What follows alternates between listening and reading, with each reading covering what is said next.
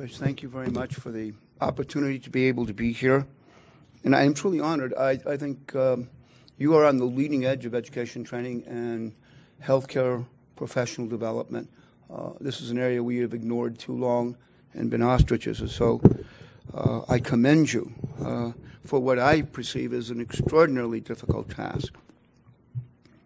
A few things that I will be saying during my talk will reflect my military background and the amount of time that I've spent in the military, 23 years. How many of you are military, have served in our military? And how many of you have used simulation or training during either your military or non-military? Good. So there are a few out here. So this is, for the majority, it appears that this is going to be a relatively new experience compared to those who've had lifelong training through simulation. I'd like to begin my lecture in reverse.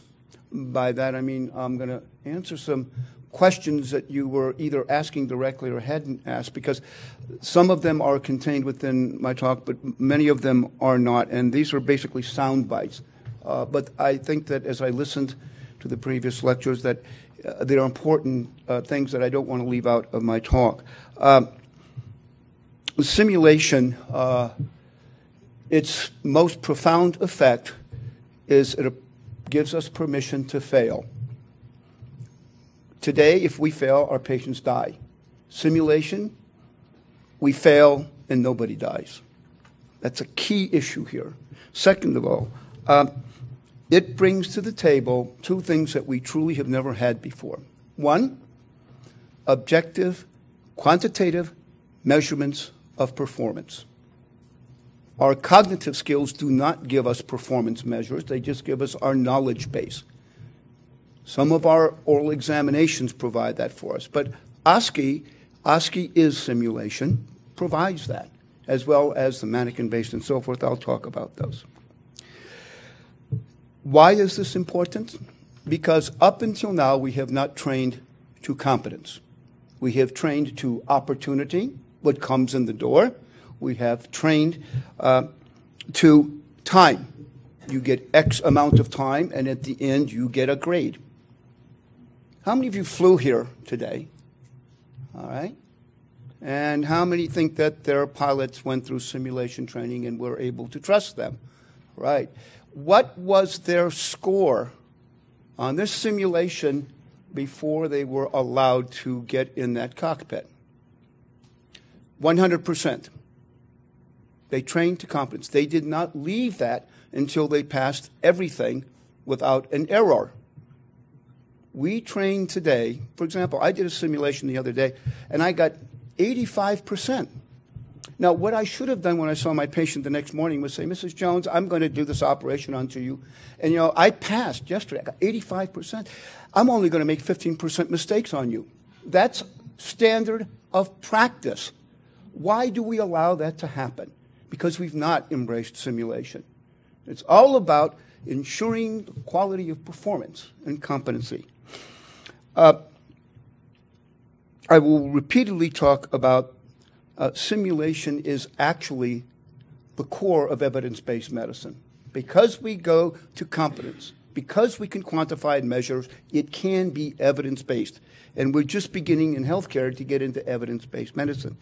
I saw the other day that only 10% of publications meet Cochrane Level 1 of evidence-based medicine. Very, very few of the publications that we have gotten the level of evidence that we have in other industries.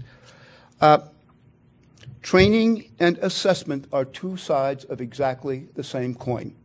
And if you don't do training and assess simultaneously, you've lost the major value. Types of assessment are formative and summative. While you're training, if an error occurs and you correct it initially and instantly, that is formative. It happens when the error occurs and you correct the error. Summative, on the other hand, is you allow them to go all the way through the end, and then you go back and you tell them what their errors are, and they allow to repeat that. So there are a number of different areas that are involved in that.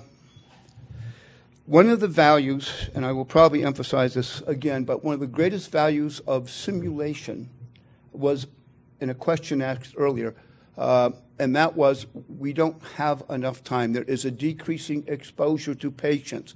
We have to take what comes in the door. What simulation in other industries, and we have the opportunity to do as well, will allow us to provide not only the basic competencies, but a variety of different scenarios on exactly the same issue, so that when an individual is trained, they will have the opportunity to not only see this patient and an OSCE that has diabetes, but previously there will be a digital library of virtual patients with 36 different variations of diabetes. And they will be able to go over those and get a larger breadth of knowledge. They will get higher up on the Dreyfus pyramid, which is from novice to competent to proficient to expert to master. What makes the difference between the expert and the master and those who are proficient and competent is not their technical or their knowledge skill, it's the wide variety of exposures to variation that makes them in the level of master or competent. So digital libraries or mannequin-based libraries are going to be, I believe, one of the most important components as we move forward. This is what is done in other areas. A digital library, for example, for a pilot would simply be, yes, we have to do an emergency landing on the Hudson, landing on the desert, landing in the mountainside, or whatever. The variations of these is what's the key issue. Yes, you have to have the basic competent skills, but to become really proficient in masters, you have to have the variety. And we've done that in the past by what comes in the door, whether that be the clinic, or it be in the operating room, or it be in the emergency room. It's what comes in the door, and that's our variety of experience. Another very interesting thing that was brought to our attention before is that we are focusing most of our simulation and training at this point in time on procedural skills and in the residency level. The trend today now is moving from the residency level, particularly R1 and our intern level. We are bringing the same curriculum now that they've been validated down to the medical school. And we're even getting high schools involved in this because this helps them decide whether or not they want to go, for example, into medicine. I've heard a lot about high fidelity. I think that high fidelity is important, but that's not the key. The key is matching the fidelity to the level of the task that you want to train. It does me no good to get a high fidelity mannequin to teach somebody to tie a knot. I do not need a virtual reality simulator to tie a knot. It's not cost effective. A lot of our problems that we have today is when people think of simulators, they think of the aviation simulators. And they expect to use the highest fidelity possible for even the simplest of tasks. So matching the task to the fidelity, I think, is a key issue. How much does a flight simulator cost for a commercial airline or, say, a high-performance jet? Does anybody have an idea? Try $15 million. Do we have any $15 million medical simulators? We're complaining about $250,000 at the highest fidelity mannequin we've got available. Nobody complains about $15 million. Why is that? Where is our commitment to our patient? Is the death of a single patient any worse than a crash in an aircraft? I would think not. One of the problems is we don't have a good business model. We can't make money in education and training. There's no sponsorship, there's no DOD to put money into it, and the amount of money they're putting into it is pittance, absolute pittance. They were all enthusiastic about the new $35 million a year program that got put into place for medical simulation in the military. PEO STRI is in the Army. That's Program Executive Office for Simulation Training. And the Army, not the Department of Defense. The Department of Defense is about $13.5 billion for training, but it's only $8 billion for the Army. PEO STRI is the training command for the Army, using only simulation. Their annual budget, $3.2 billion for simulation alone. Put all three services together, it's $5.5 billion only for simulation, $13.5 billion for all of their training. What's wrong with this picture? and there are as many or more people in the healthcare profession that need training. There are about 600,000 people involved in healthcare professional training that need to be trained every year. So those are some background things that I wanted to make sure that I got off my chest before we got started. So now we will rush through this thing, and because I, unfortunately, so this is my financial disclosure. We're all required to do that to the thing of transparency.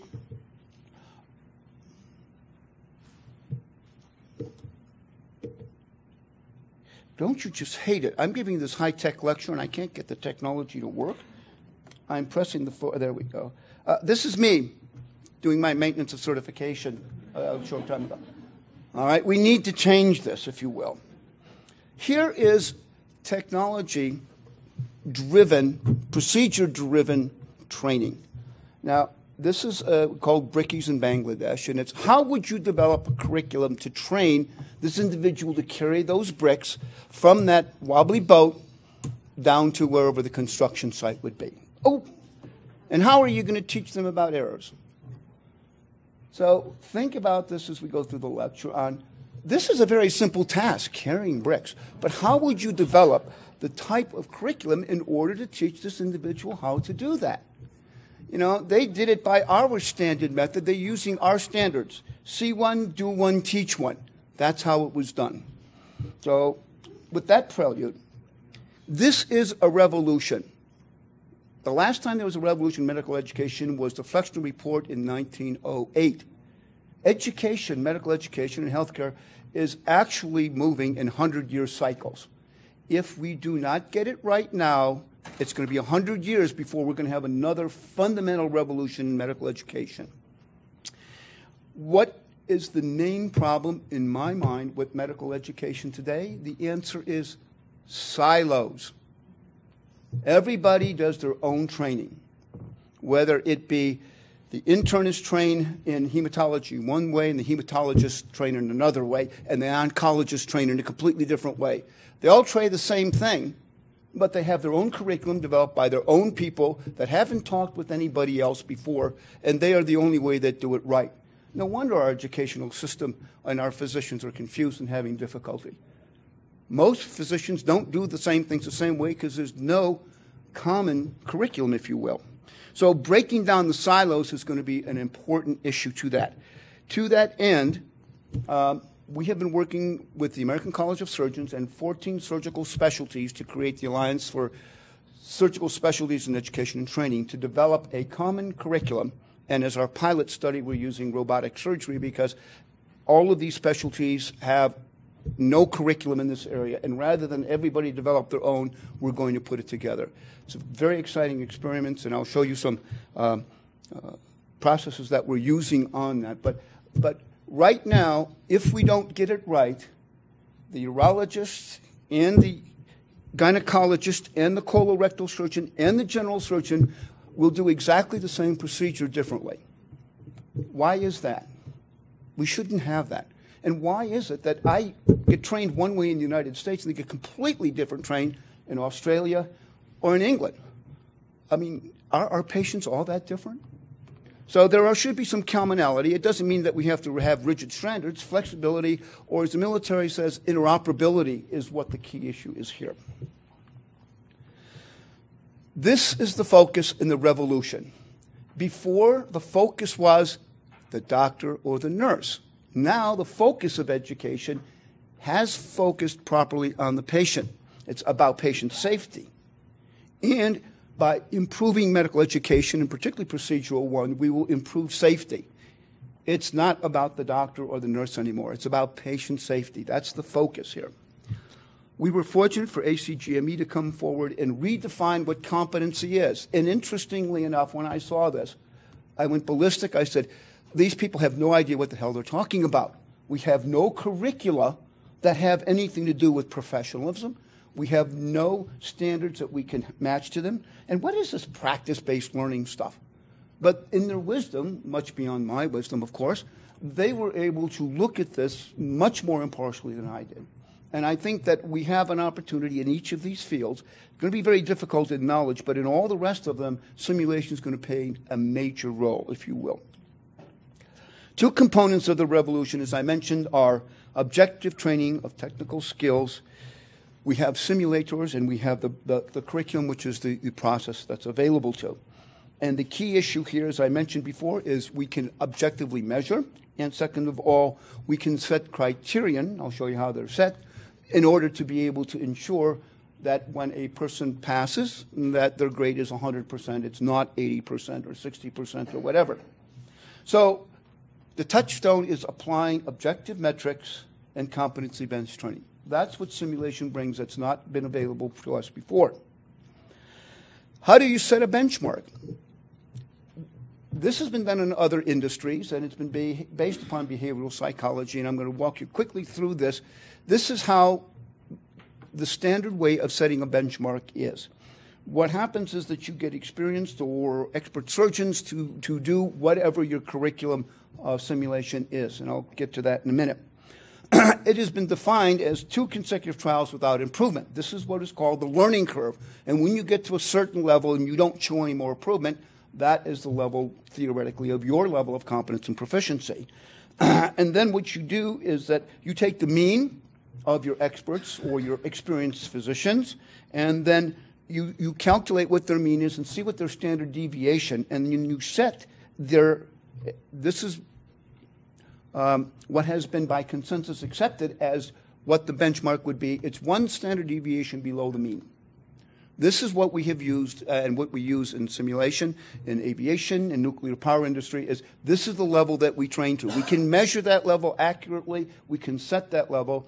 And that is level of competence. It doesn't necessarily mean that you're proficient, nor does it mean that you're an expert or a master. It simply means that you're competent. So that is a process that's about 50 years old that has been validated repeatedly in non-healthcare industries. At the moment, this is a method that we're moving forward towards. So we can actually set that competence level, and then an individual, when they train up their learning curve until they get 2 consecutive trials that have met the metrics, if you will, without errors, and then we can certify that they're competent. So we also need to make sure that we do validation, and these are just the validation methodologies that have been standardized in the past in other industries, phase, content, construct, and so forth. In addition to that, we need to make sure that we can include in our validation those about things such as errors, inter-rater reliability for observational ones, whether or not it's practical. Many of the times that we develop a curriculum and we want a simulator for what ends up happening, it's not practical to be able to introduce that into the curriculum, and whether or not it's usable. We can do quantitative measures. For example, there is this process here. This has now been commercialized as a product called the EDGE, E-D-G-E. And basically, it's a robotic system that you insert your instrument in and accurately tracks the measures of your hand motions. You end up with something called a motion signature. On the left, you see the novice trying to tie a laparoscopic knot, and down at the right, you can see what an expert does when they try to tie a knot. Not only visually can you instantly tell the difference between them, but it reflects exactly what's happening. The novice is kind of flailing around, where we see very precise motions with the experts. But the beauty of this, that the system that does these measurements measures them quantitatively in millimeters, in angles of velocity, in speed, all kinds of measurements. We can quantify the performance of the hands, and then we can compare the performance of the individual to the performance of the expert, but we can give feedback. It's not like, well, your hands are moving way too much. Your left hand is moving 4 or 5 centimeters when it should only be moving 1 or 2 centimeters, and your right hand, and so forth. So the idea is not only can we assess what their performance is, but we could feed back to them and improve their training in a more quantitative and measured method. We do have mandates. In July of 2008, the Residency Review Committee in Surgery required that all training programs must have access to a simulation center, or you are on probation. And the following year, you will be reviewed, and if you do not have access and are training using simulation, you will lose your program. So one of the reasons is the impetus of the certifying authorities are saying you will do simulation or you will not. Without this mandate, we were flailing. We were absolutely flailing. And I think that this, plus the following year when the American Board of Surgery accepted the certification of completing fundamentals of laparoscopic surgery, a very simple skills-based thing, you have to have the certificate that said that you have passed the fundamentals of laparoscopic surgery, a skills-based training system, or your application to become a board-certified surgeon is returned as incomplete. It doesn't matter how long you've trained, you may never become a board-certified surgeon until you have this certificate that says, I have passed the fundamentals of laparoscopic surgery. You can't even sit your exams. And once again, another great impetus as we go forward.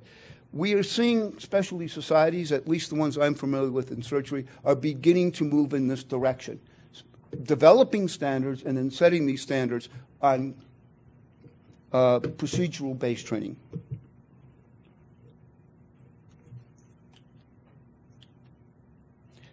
It's not the simulator. The simulator is a tool. You are absolutely right. There are hundreds of tools. Simulation is not the tool. I mean, not anything more than the tool. It's all about the curriculum. And I'll be talking more and more about the curriculum. There are actually now, I believe, two different uses for curriculum. Our initial training, and there's a list of the things that we do. New procedures. You know, we don't really do a very good job when a new technology comes by in training people. Whether you know it or not, every one of your pilots are trained on that aircraft. They may only fly the aircraft that they are trained on, and they have passed their simulation with 100%. I can do 23 different surgical operations on the stomach. I may have only done 3 or 4 or 5 during my residency program, but I can do any of them. We are not at a level at this point in time of procedure-specific competence. And just because I do one operation does not necessarily mean I'm competent in doing another one. The other is retraining, maintenance of certification. This is a lot of what you're involved with, administrative leave and so forth. And the military has a very specific one on redeployment. Colonel Rob Rush published a paper out of Madigan of the returning physicians from the battlefield. If you are in a related specialty to what you do out on the battlefield, you know, trauma surgery, intensivist, and so on and so forth, it takes you about 3 months before you're actually back to the level of competence that you had before. However, if you are out of your specialty, if you're a pediatrician, you're doing amputations and eviscerations, which is what we see in many of our soldiers out there, and now you have to come back and do, say, a pediatric cardiac cath, it's going to take you 6 months or more. So there is a real relearning curve, if you will, once you've been away and back, and the civilian counterparts have been listed here. So more and more retraining is becoming a very important issue, along with maintenance of certification. We have 4 customers. If you're going to develop a curriculum, actually there are 4 people you need to get involved with developing the curriculum and setting up at the beginning, which I'll mention in a moment. You want either the department chair or the residency program director or somebody who is planning a curriculum. And then you want the faculty who has to teach it. That's the actual user of the curriculum. And the end user, if you will, is the student. We've never asked a student to participate in helping develop a curriculum. And probably the most important part is the licensing authority, the certifier. When I was at DARPA, I've spent somewhere between $40 and $50 million developing at least 12 different simulators, funding them, if you will, your tax dollars. 0 have been approved by any certifying body. Not a single one that have been. Why? Because I got the best expert, and we had one of the finest engineers in the company with a great business model, and they went ahead and they developed it. They did a phenomenal validation study, unequivocally, that we were able to show that it demonstrated that if you use the simulator, you actually improve. You can operate faster and so forth. And we presented this to the boards, and you know what they said? You've got the wrong outcomes measures. We can care less on how fast you operate. Why do we care? Why are you measuring time? Because we could, and because the experts that we employed, I'm the fastest surgeon in town. That's how they judged their performance. They didn't look at them. So getting the certifying authorities as you develop your curriculum involved is an absolute key issue in my mind. The other one, we have to begin teaching mistakes. Has anybody been teaching anybody mistakes before? Great. You're on the leading edge. You're only 50 years behind most of the other areas where most other people are 80 years behind. All right? The point being is that this is what all of our simulations today in non-healthcare industries are about. It's about the mistakes. They challenge you. What happens when hydraulics fail when you're trying to do a landing? What happens if you have an engine out and you have to land on the Hudson? Those are mistakes or errors. We don't do that. We're only trying to teach the people the right thing. I can recall we were doing a validation study on one of them, very simple task, and I noticed that the individual was making exactly the same mistake repeatedly. And Joan, that's the fourth time that you tried to get past this and you made the same mistake. She turned back at me very irate and said, "What mistake? You never told me that was wrong. You've been so busy telling me what the right thing is that how am I supposed to know what's wrong? How am I going to be able to recognize an error, avoid an error, if I don't know what the error is?" So we've not been including in our educational process errors. That is what our certifying bodies are all about. That's what patient safety is about. It's about avoiding errors, not being the fastest surgeon in town or the slickest endovascular catheter person. It's about not making mistakes. And we've totally avoided that in our curriculum development. All right? It doesn't like me. Great. So what have we learned? Once again, it's all about the curriculum. We started back in the 1987-203 timeframe.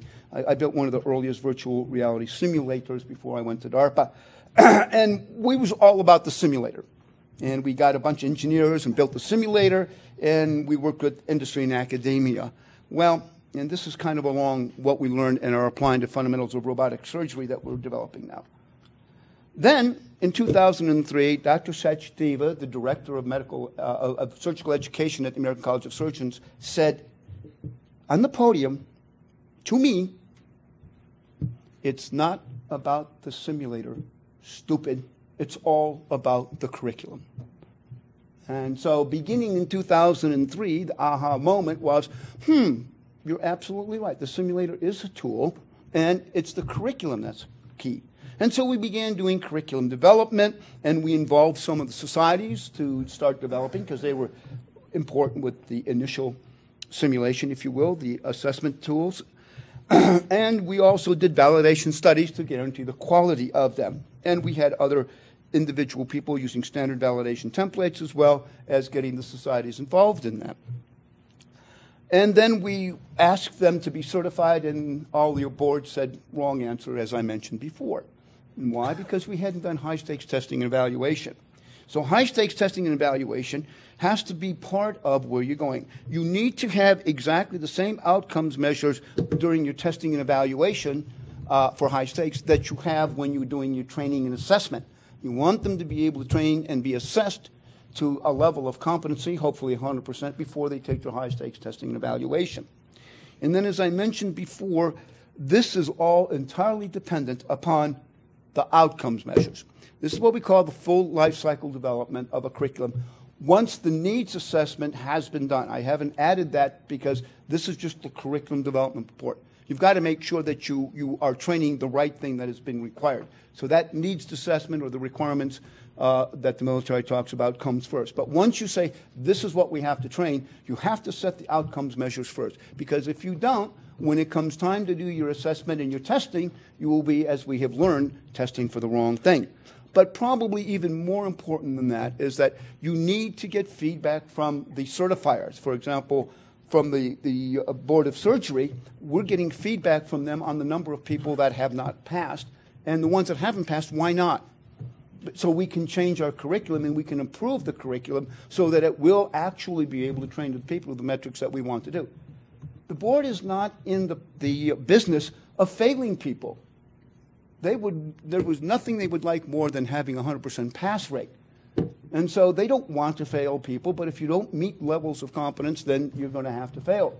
And the more they feed back to you, those who develop the curriculum, the better the curriculum will be and the safer our physicians will be for our patients. So that's kind of the background on curriculum development and why it's so important. We're doing the fundamentals of robotic surgery, as I mentioned, across 14 specialties that are using robotics today. Once we have this, and we were developing a curriculum template that the asset committee, the 14 specialties, have developed for doing procedural curriculum. And then we have got buy-in from each of the societies that they will develop their own specialty-specific fundamentals, because we're just teaching them how to use the robot, how to use the instruments, how to set it up, how to do communication before, during, and after the procedure. That's what's part of the fundamentals, regardless of what operation or specialty you're in. There are specialty-specific fundamentals. For example, the urologists don't use clips, but the gynecologists do. So the urologists don't think that's part of the fundamentals as far as they're concerned, but the gynecologists do. So at the individual level, individual specialty level, they'll have to do their own specific individuals. And then as you see, if you use the same template for developing a curriculum, then you can begin comparing, if you will, across specialties. If people do the same kind of training, if I'm going to do mobilizing the colon for colorectal versus urology versus gynecology, at least we'll have a common template and common ways of teaching so that when we look at this across the template, we'll be able to see them. The scope of simulation. Now, I'll dash through this one here because I am getting a little bit behind on time here and I'm having a lot of fun. The technology is not the issue, if you will. We have plenty of technology out there, all kinds of technology. In healthcare, most of it's been imported from the others. There's no sin in going to other specialties, other disciplines, and asking them, what do you do, and importing and adapting what they have rather than trying to reinvent the wheel. So up until recently, there have been three ways that all of industry has looked at simulation. Virtual, computer-based, all the way to virtual reality, including internet. Live, which is using models or using mannequins, physical objects that you actually do, including patients as well for OSCEs, and something called constructive. And constructive are your, for example, disaster planning, the scenario planning, where you've got multiple individuals from multiple disciplines working together. And your team training kind of bridges between live and constructive, if you will. There is a new area that's recently been recognized, and that is video games. Video games are becoming a really important part. They're called serious games or educational games, and there are literally dozens, if not hundreds, of conferences on serious games today for educational processes. At least the military is beginning to look into them as methods of being able to do it. And it's not about the game, it's about the motivation that goes along with the games, how you can engage your people, have built a simulation based upon the principles of gaming that will allow you to get them more engaged, to retain their education better, and so forth. So these are now the four areas that other industries are looking at as the four pillars, if you will, of simulation and training.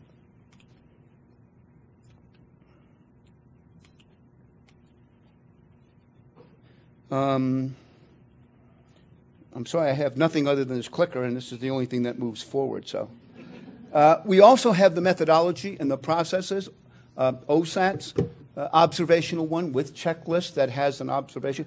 This was, Richard Resnick did this a while ago, and this is a kickoff of our objective assessment toolkits that we now have available, if you will.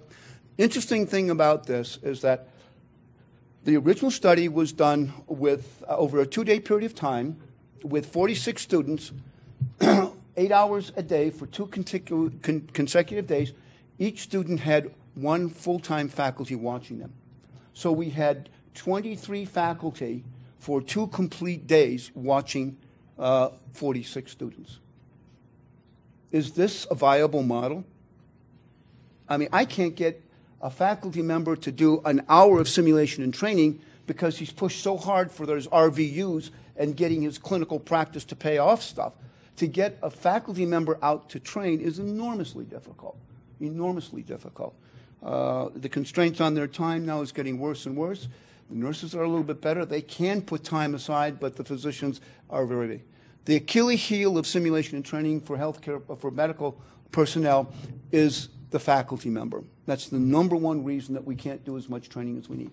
So Gary Dunnington from the University of Illinois came up with the concept of a coach, a simulation coach, in which the faculty member trains specifically a coach to do particularly lower level skills, to get them through the initial training and assessment, and then final assessment and then testing would be done by faculty members, reducing the amount of time required for them to be there.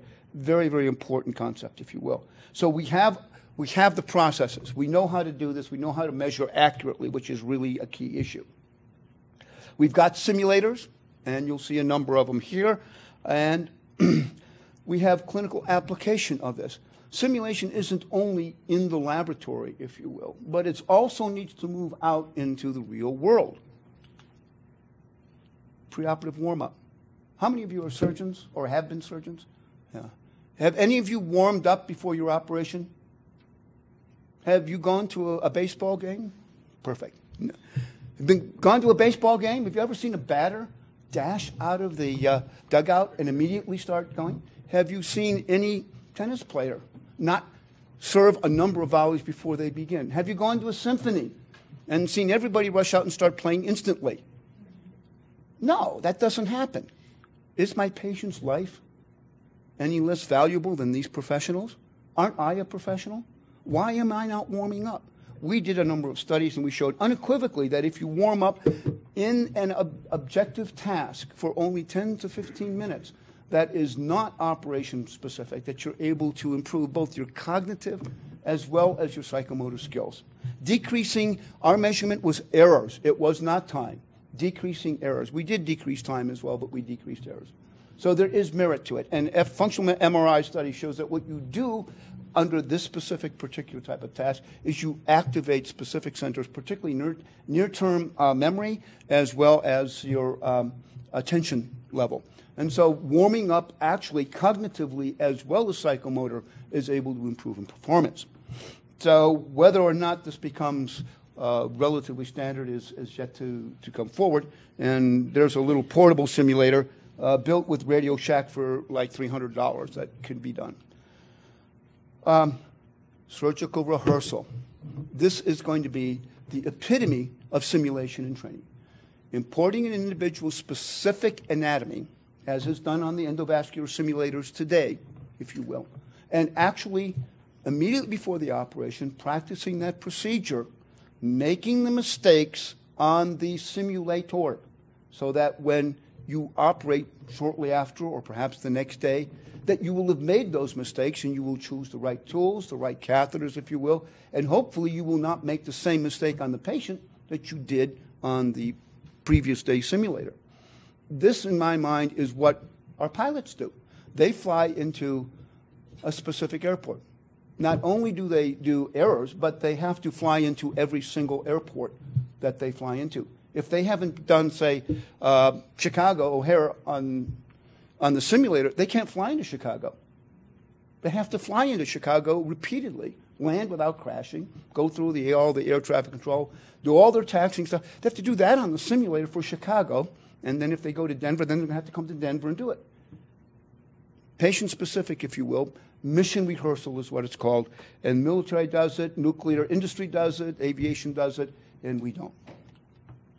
And as I mentioned, we have an endovascular simulator. I believe there may even be one here that you'll be able to see that can import three-dimensional CT, MR, angiograms in there and be able to actually rehearse the procedure. That is the end game in my mind. That's how you reduce errors. Sure, you can generically make them a better technician and improve their cognition, but nothing substitutes for the actual image of the individual. And we're also looking at other areas, new ideas, virtual worlds. Many of our simulation centers have virtual representations of them. It's still quite awkward, but we have some of our students are actually saving themselves their 80-hour work week by going home and coming back into the virtual simulation center and practicing their skills from home, if you will. That doesn't count against their 80 hours. I never figured out why, if my student comes in and goes to the simulation lab, that counts against their 80 hours. But if they come in and they go to the library, that doesn't count against them. Why is that? Isn't simulation every bit as important as the library function? So we're trying to move this out. I have a lot of heartburn because I'm an older generation surgeon with this 80-hour limitation. Government-imposed regulation of the way I'm allowed to practice medicine through what I would perceive as a very spurious argument that they made. And so the message is we have a new methodology, a new technology to enhance our curriculum and rethink the way that we're going. Maintenance of certification is an opportunity. It's not a concern that we have now. And by leveraging off of skills training, whether it be through the internet or a simulator or whatever method you want to use, will allow us to do that. And that's why it's a revolution. It's all the way from basic skills all the way through continuity of care. One of the very interesting and I think one of the most impressive areas that I have seen was the area of in situ training. How many are familiar with in situ training? Yeah. Well, one of the early pioneers happens to have been Brian Ross from University of Washington. And what he did is he snuck the mannequin into the intensive care unit and called a code. All right? And all of a sudden the code team shows up and said, "What is this? You called me here and there's not even a patient?" To which Brian said, "I did. If you don't save this patient, you're off the team." Whoa. All of a sudden, they got serious about this. And they went through it, and they were going along, they were doing well, and all of a sudden, he started going towards VTAC, and then near asystole, and he called for epinephrine, took it, injected it, and he flatlined. He just killed the patient. He's off the team. He looked at this and said, "This is epinephrine 1 in 1,000, not 1 in 10,000. I did everything exactly right. Why did you hand me?" He's in charge, but now he's off the team. All right? It was not a surgeon problem. It was a system issue. How did that ever get on the cart in the first place? Did the nurse check it? Did the pharmacy send the wrong? We have no idea. So in situ training is very, very valuable. It allows us to identify errors that occur at the system level as opposed to the individual level. And we are moving this into many areas, OB suites and emergency rooms and so on and so forth. So I believe that in situ training is going to be a very, very valuable component of where we're going. So, but anyhow, that is, I think, pretty much the end of the lecture. Those are the type of things that are of importance to me. I think when you're looking at remediation, the tools that we have provided, I think, are going to make remediation from an objective standpoint a lot easier than what we have done before. I'm very concerned about subjectivity when it comes to being able to assess people, whether it be first time or for the maintenance of certification or for remediation. We need to become more quantitative. And so I leave you with that final thought. Thank you.